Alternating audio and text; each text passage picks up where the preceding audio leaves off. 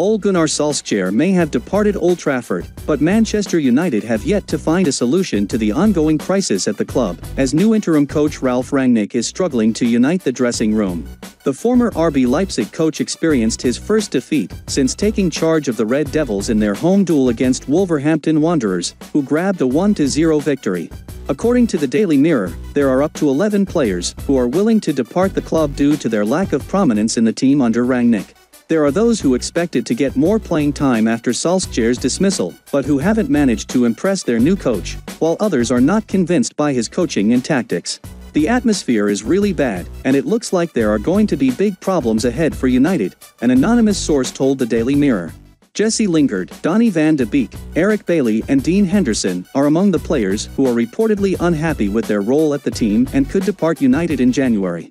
Former Manchester United captain Gary Neville believes that there is unhappiness within the Manchester United dressing room and criticized Cristiano Ronaldo for his body language and attitude after some of the team's recent poor results. Meanwhile, left-back Luke Shaw has stressed that the players have a mentality issue rather than a quality one.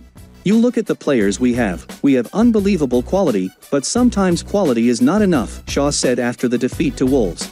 "We need to bring the intensity and more motivation.